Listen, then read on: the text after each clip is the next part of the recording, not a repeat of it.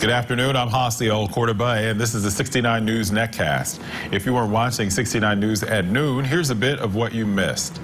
Deliberations are underway in Bill Cosby's sexual assault retrial. Jurors will soon decide the fate of the comedian who is charged with drugging and molesting a woman in 2004. He says their time together was consensual. Prosecutors have refiled homicide charges against one of the men accused in a string of cell phone store robberies that ended in murder in 2016.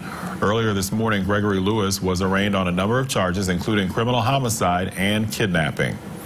Attempted homicide charges have been filed in a vicious assault on a Monroe County couple. Police say Edgar Santana and Antoinette Dodson attacked a married couple, stabbing the husband and punching and choking the wife.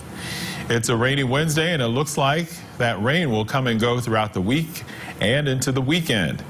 For more local news, watch 69 News or get updates here at WFMZ.com. With the 69 News Netcast, I'm Hasiel Cordoba.